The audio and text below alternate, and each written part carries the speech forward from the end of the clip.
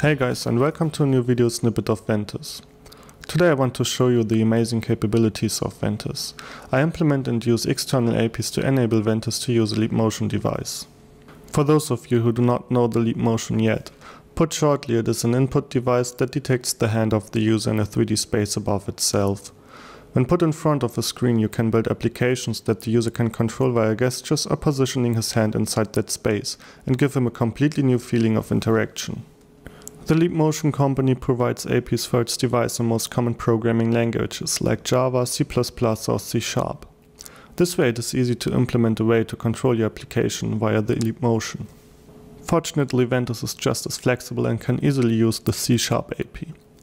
All you need to do is either import the DLL via a gag assembly or use it directly through reflection. When done, you can simply build a C# script node. The script is able to read out the hands and its fingers' position, rotation and gestures and use them as outputs of the node. Therefore, it is easy to implement, for example, swipes or circle gestures or create ways to grab elements in your Ventuz scene in different ways. As you can see, it can't get any easier to implement new features in Ventuz by using the script nodes. We hope that you find this as useful as we do and now think of 1,000 ways to use the flexibility of Ventuz. So stay tuned and see you in our next videos.